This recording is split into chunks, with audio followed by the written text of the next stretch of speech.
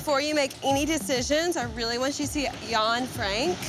He's an abstract expressionist. He's kind of a hybrid of a lot of different things. All right. Jan Frank paints in a very large-scale format.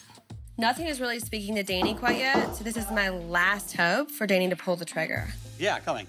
Hey. Hello, Jan. How are you? Nice to see you again. Yeah.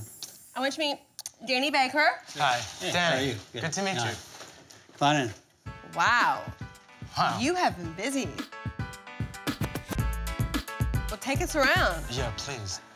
The painting behind us, all the drawings and paint you see is basically taken from Andy Warhol. I was appropriating different artists for my work. Did you know Andy? Yes, I did. You did? Yeah. Oh, wow. I was scared of him. You were scared of Andy? Yeah. All good-looking guys were scared of him. When I first started these paintings and I was in 100% shape, I had this on the ceiling, and then I had this leather harness, and I would take my models. I used a nude model for all my work, and then I had the model swinging in the air. I love this process. It's like dancing. Well, it is dancing. Yeah. Actually, I tap. Jan's unusual. He tap dances while he paints.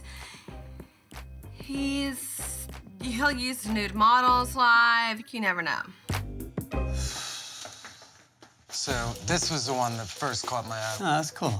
The Jan Frank piece is a very good investment because where Jan is represented, the collections he's in, he is a hot artist. And Danny loves pieces with edge and very contemporary, and I think this will suit his style. Is this piece available? Yeah, it is. Perfect. Okay. All right. Well, we're gonna go talk for a little bit. Okay, I'll leave you guys alone. I'll go to the next room. Okay, thanks, All right. Jan. Yeah. Thank you, Jan. Yeah.